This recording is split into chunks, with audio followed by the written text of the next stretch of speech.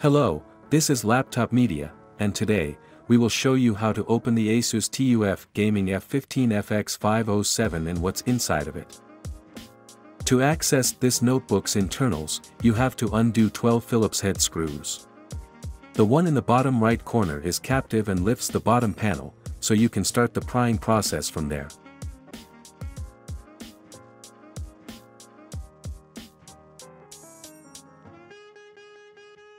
Please remember, it would be of great help to us if you just hit the like button and subscribe to our channel. That would motivate us to make even more and better videos for you. Here, we see a 56 watt-hours battery pack. It lasts for about 8 hours of web browsing, or 6 hours of video playback. Before you continue, unplug the connector from the motherboard.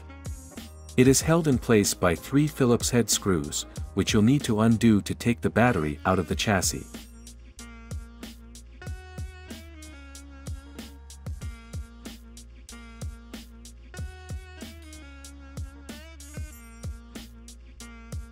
This device comes in configurations with either DDR4 or DDR5 RAM. Our unit features 2 SODIMM slots, which work with the older DDR4 type.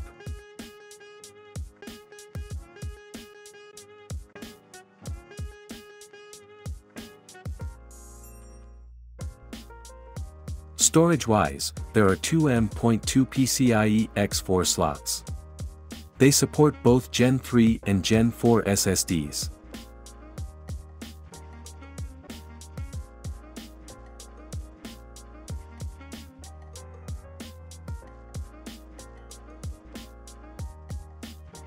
There are 3 heat pipes shared between the CPU and the GPU.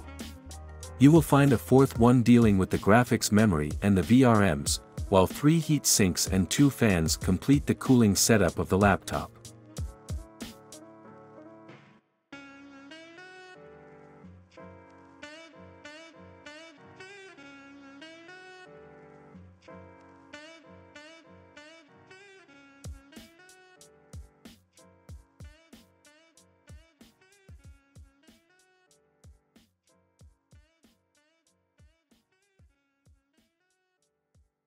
If you'd like to see more disassembly videos of the latest notebooks, we would highly appreciate if you hit the like button and subscribe to the channel.